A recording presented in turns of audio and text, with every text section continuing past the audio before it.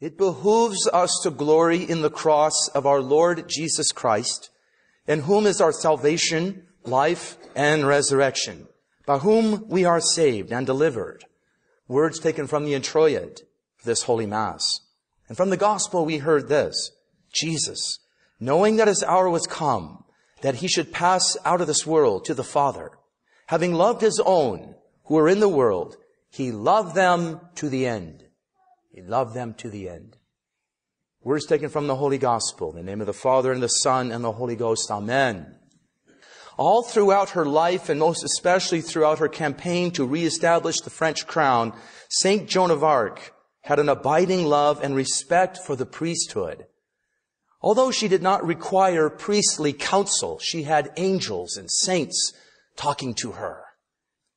Nevertheless, she needed their priestly power to put order in her life and those around her. She went to confession frequently to do this and assisted at Holy Mass daily. She had the priests lead the way to Orleans, chanting hymns and psalms, carrying banners displaying the cross and passion. It was the priest who led the way to the victory. It was the priest who found her sword, the one left by Charles Martel. Once when she was going out to fight in haste at Orleans, she pulled back the reins on her steed and said to the priest at a church, "Please pray the psalms and make procession so that we will be victorious." She knew where the victory came from. Throughout all her trial, in front of the Burgundians and the English, she was respectful to the priests and the bishops, even as some of them sought to put her to death. Saint Joan of Arc. In the time of the Maccabees, upon careful reading of these books of the Holy Bible, we realize it was the priests who ultimately made the final victory possible. It was only through the efforts of Simon the high priest that all the Gentile forces were finally eradicated from the citadel of Jerusalem. These good priests recovered and restored the lost liturgy revealed to Moses on the mountain. They cleansed the temple. They removed the defiled stones to an unclean place and destroyed all pagan idols and altars. They restored the order of things that pleased God, and they were blessed. Yet it is no secret, if you read the scriptures carefully, it was also the priests that brought down the temple to begin with. Had they remained faithful, Jerusalem would have remained immovable. At the victory over the Turks at Belgrade in 1456, it was not the great Hungarian general Hunyadi that had won the day, but rather an old Capuchin priest, Saint Juan Capistrano. Carrying the cross given him by the Pope Calixtus III, he led the men into battle, literally right in front. An old priest leading the way, and nothing could touch him. It changed the tides to complete victory over the vastly superior Muslim forces. He brought calm and order to the troops and to this general as well. On Malta in 1565, during the greatest siege of all time, it was the presence of the priests that kept the Knights of St. John looking up to heaven for help and maintaining interior peace through the sacraments. At the end of the day, it was their presence that made the difference. The dispirited Muslims left on Our Lady's Nativity, September 8th. At Lourdes, Our Lady instructed St. Bernadette to tell the priests to come here in procession. When they came, a steady stream of miracles flowed forth from Lourdes, about half of them from the benediction of the Most Blessed Sacrament. It is the priests that make us or break us. If order is lost in the world, they are inevitably at the bottom of it all. There would be no passion of the Christ if Judas had not betrayed our Lord. He's the only one who could initiate the passion. An ordained minister, a bishop, was the only one who could usher in the passion. No one else could touch our Lord. when Jonas flees, what happens? Storms arise. But when he works with God as he's supposed to, what happens? Storms are calmed and conversions happen. So we think about it. If we're going to restore order in this world, make no mistake about it, it can only be done through the priest of Christ. That's it. This is how God has arranged things. The Catholic priest is ordained. That is, he receives the sacrament of holy orders, or sometimes just holy order we call it. And that means he's placed in the hierarchy of the church, where hierarchy is referring to a sacred ruler, a sacred ordering. In theology, we know that when a priest is ordained, his soul undergoes a change in being, an ontological change, to use technical language. And what it means is this: his soul is reordered in some way. It's reordered to Christ, such that it is made capable of acting in his person, in the person of Christ, the head of the body, in persona Christi capitis. It's an amazing reality. It's a mystery.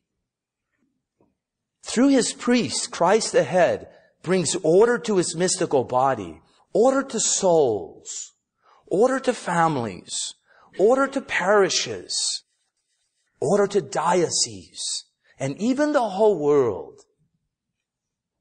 How does he do this? By way of the cross. That's how he does it. Sacerdos is the Latin word for priest, and it means giver or perhaps doer of sacred things. Giver or doer of sacred things. Sacerdos. The sacred thing the priest gives is access to the cross. That's what he does. And he gives access to all its fruits. And there's no order without the cross. There's no order then without the priest. What is the first and primary error of Russia? It is this: they refuse to be united to the high priest, the pontiff, the pope. After the fall of Constantinople in 1453, they called Moscow the Third Rome. They couldn't resist. It was too juicy to pass up. This very same error spread to England under Henry VIII. And if you study revolution and the disorder that we're laboring under at this time, many of its roots can be traced to these two countries, Russia and England.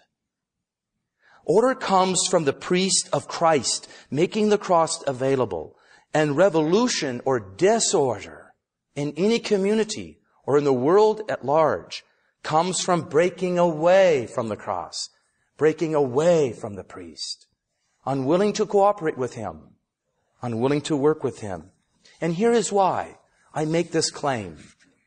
The cross, as a source of order, is something that has been established from the foundation of the world.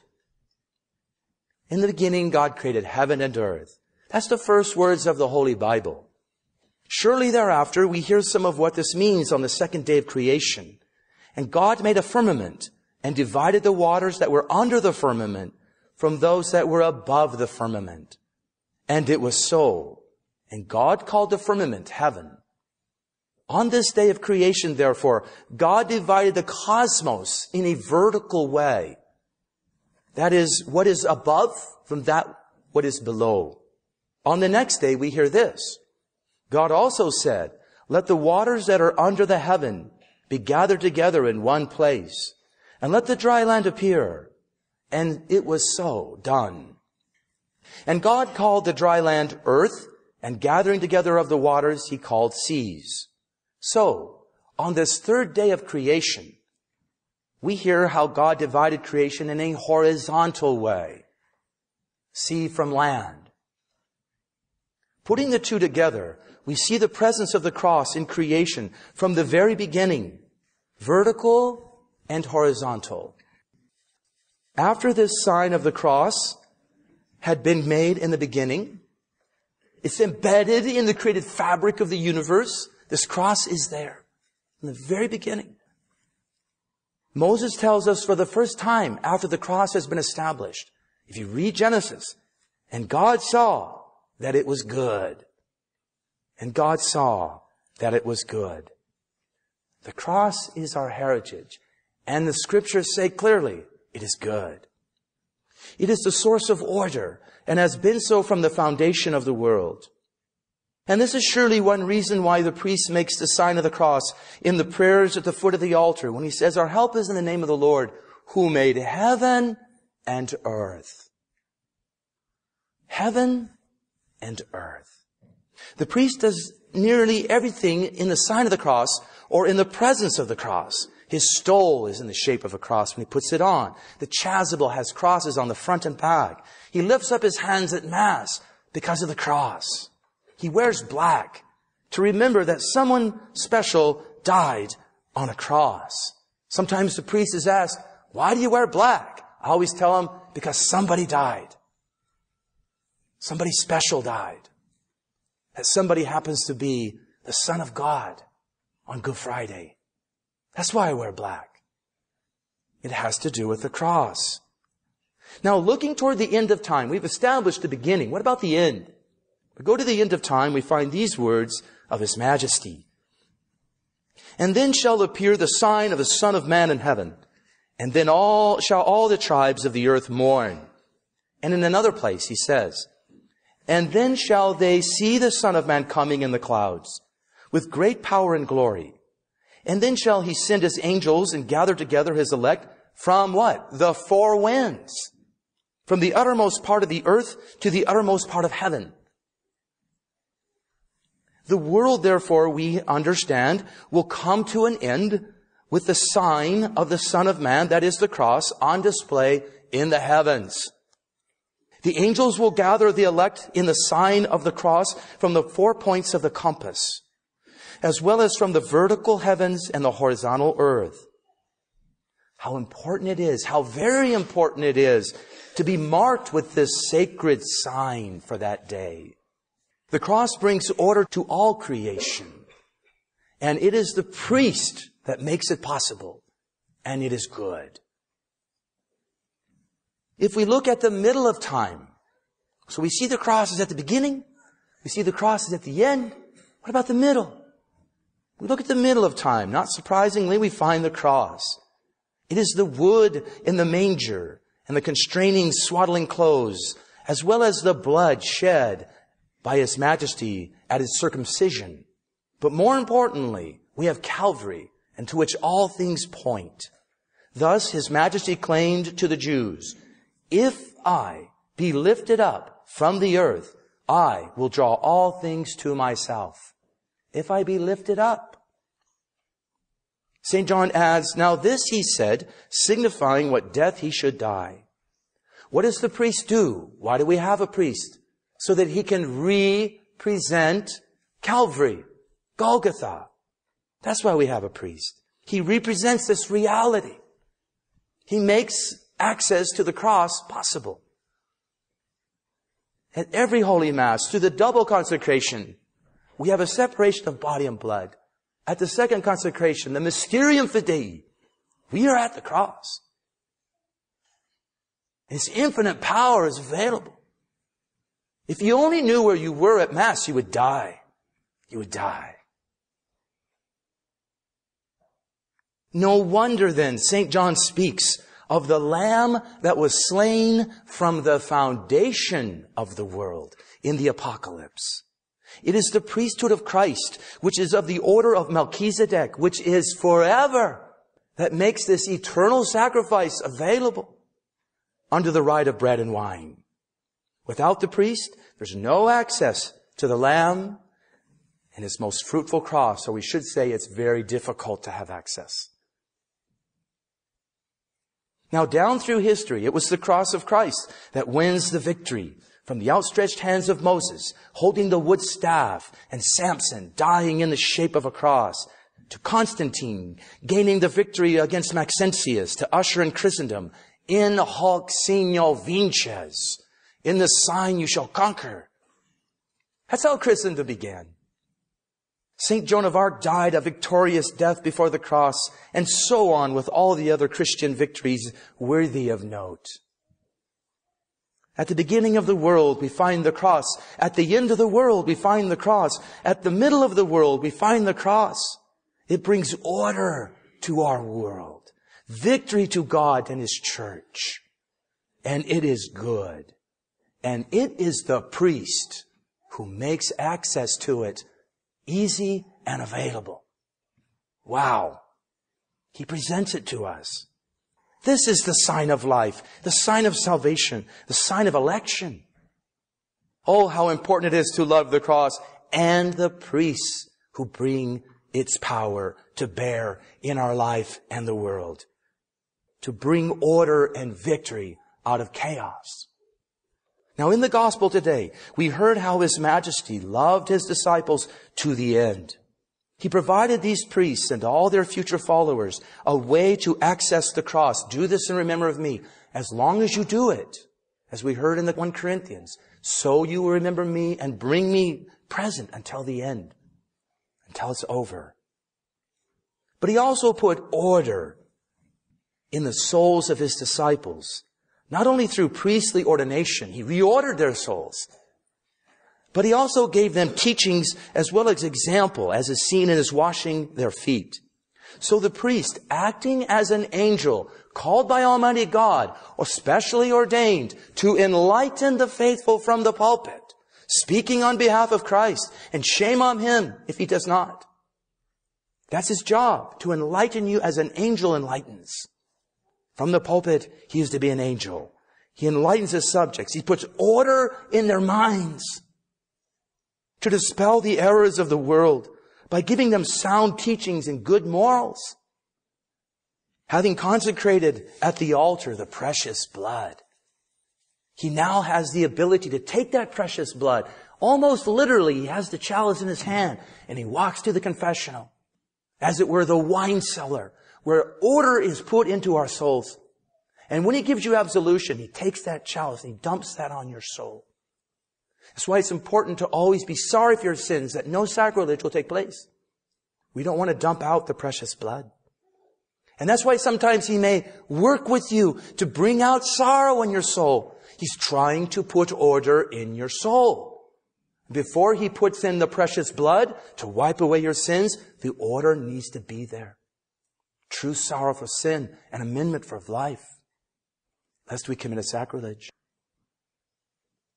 So in the wine cellar of the confessional, the priest puts charity and order in the souls of his faithful. But he also guides them as a Moses through the desert to the promised land. You know, if you read the book of Exodus and Numbers, many tried to do without Moses. We don't need that Moses anymore. And they failed miserably. It is through the priest that God brings order to the world. As everyone knows, the priesthood has been undergoing a crisis at all levels for some 50 years or so. Not surprisingly, the loss of proper order in the world is also showing. We're feeling it. Often we hear error from pulpits. We see disorder in parishes. It's hard. This reality is on display in the third secret of Fatima for those who have eyes to see. In describing things before the cross appears, remember she describes some things and then right in the middle the cross appears. She says there's this cross. What happens before that cross appears? Sister Lucia saw the situation as displaying some confusion. A bishop in white appears to be the Holy Father, but she is not certain because he's not pursuing the cross. He's not seeking to instill order in the world. He's not acting like the popes and high priests of old. Meanwhile, some bishops, priests, and religious are trying to seek, it seems, the cross by climbing a mountain, but it's not certain what that mountain is. She doesn't describe it as having the cross on top. But no laymen are following. It is a confusing scene. But once the cross appears, something happens. Once the cross appears at the top of the mountain, suddenly everything changes. The Holy Father is seen climbing up to the summit with bishops, priests, religious, and lay faithful of various ranks climbing up after him in due order and dying for the love of God. They are now ordered. The cross has put order in the world. Their blood is made precious and effective for the conversion of sinners. Angels will not let even a drop of it be lost. Heaven is opened anew. Total restoration and the promised triumph of Mary's Immaculate Heart are soon to come. They're hinted at. The worldly then sense the lost ordering that we're experiencing and are working to establish a new order without the cross. Thus, they need to replace our priests, and they're doing it. As a result, we see the rise of various replacements. Among them, we can name some. This is my job as a priest, to enlighten you as to the evil that is upon us. It may make some squirm, may make some laugh, I don't know. But among them are the so-called superheroes. Superman, Batman, Spider-Man, and so on. Their origin is traceable to none other than 1917. To some Russian exiles who are not Catholic or Christian. Anyone surprised? Notice how their popularity has been growing. Movies are made. People are wearing their shirts and playing these games and having videos and watching the DVDs. And isn't this a good movie? Is that so? Why are they looking at them? Because order is being shown in them. Look how ordered they are. Look how they're helping people. The new priests. The new order. Without God and without the cross. By the way, secular Christmas songs came about at almost the exact same time. Let it snow, let it snow. Frosty the Snowman. Winter Wonderland. These came at almost the exact same time. No cross needed, no priests. Let us be sure not to support these efforts in any way. Throw out that stuff. Be done with that false, fake Christ. Now, it's been noted how young men also, who at first feel called to be a priest, later decide to enter the military instead. Fellow priests have noted this over and over. These young men, when they're young, I want to be a priest. But before long, when they get older, they don't become priests. They go to the military instead. Why so? What's going on there? What happened to their vocation? Well, this makes sense too when we realize that what they really want is order and to help bring order to our world. The current lack of order in the priesthood or the lack of ability of good priests to bring order into a community has some young men despairing of this vocation. What's the use? You can't do anything as a priest now anyway. I tell you, this is a mistake. It is like Jonas running from the Lord. The storm will only increase in ferocity until such ones willingly become another Christ and get in touch with the victim priest and his cross. We all feel the lack of order in the world increasing. The answer is not to flee from the cross, but to embrace it.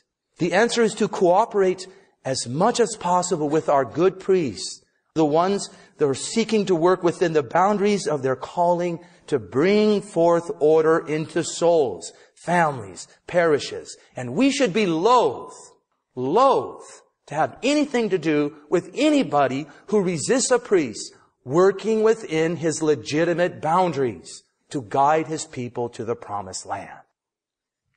To do so is to work against God, is to work against order. I don't care how smart they are. I don't care how right they may be. God always supports his priest. Order comes through the priest. So when we embrace this cross, God will work. The cross will save us. Charity will be ordered within us. The priest brings God's order to the world. Order that was established at the very beginning in the shape of the cross and will be completely victorious at the end with the same cross. We cannot do without this cross. We cannot do without the priest who gives us easy and ready access to it. In the name of the Father, and of the Son, and of the Holy Ghost. Amen.